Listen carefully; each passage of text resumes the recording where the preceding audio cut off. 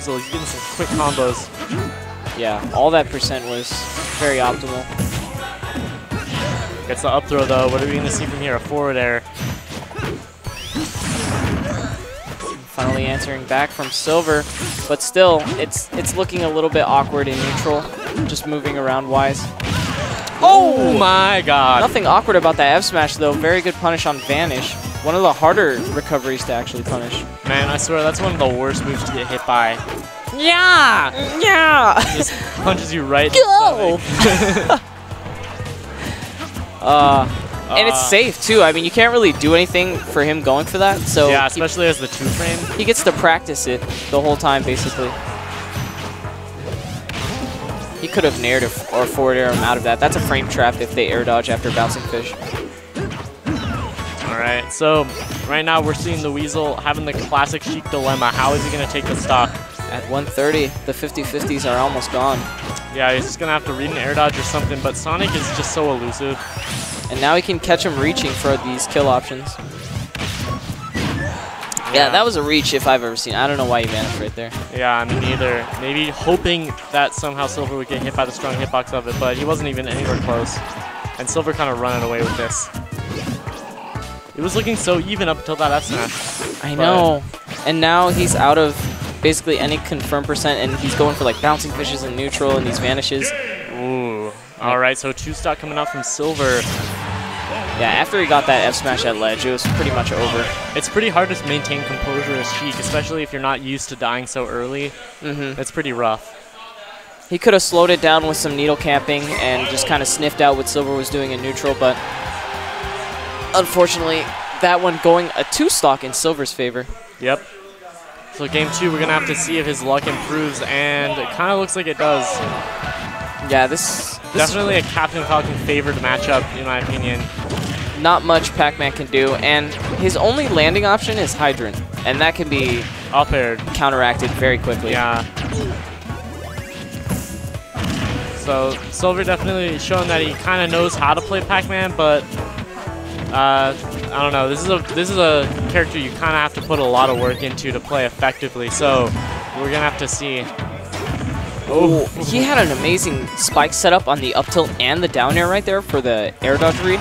But he misses both. Yeah, and it looks like Silver's having a little bit of trouble setting up walls against Cap Falcon, because that's a major thing that Pac-Man will do, especially with the Hydrant. Yeah, and honestly, admittedly, Captain Falcon is not easy to set up a wall against. He's fast, he has great frame data on his dash grab, dash attack, and wow, he also has spikes. Not able to snap the ledge, unfortunately, for Silver right there. That was an interesting option, the down air on the shield. I think we saw Weasel doing that with DDD, or it was Shu. Yeah, I can't remember who it was.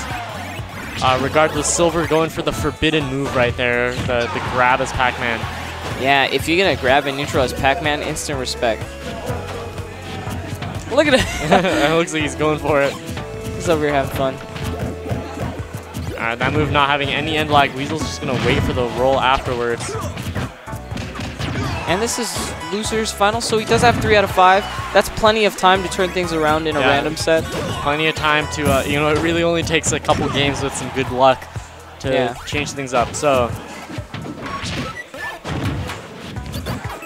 right now though, Weasel having a good lead in this game. Yeah, Silver slowed it down, as you saw when he just took the corner control and started teabagging, but, oh, actually got a grab. Let's go. All right, let's go. Grab from Pac-Man, a rare sight, but a treat to see. And that forward smash, definitely going to take the stock.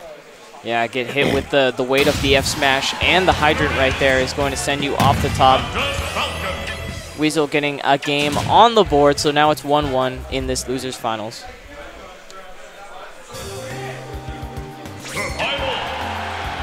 Alrighty. So the random hype continues, and did someone get Ganondorf? I hope so. No, we actually have the DLC battle. Some of the 2 hardest characters to play if you're not mechanically, like, wise. Yeah, if you're not mechanically inclined, these characters are definitely going to give you a hard time. But both these players have shown that they have some pretty good skill, especially Silver. So we're going to have to see. Right now, though, the Weasel kind of laying down the smack. Yeah, it kind of looks like Silver Oh, I thought he was going to wish twist. Yeah, it kind of looks like he doesn't know exactly how to do the combos with Bayonetta.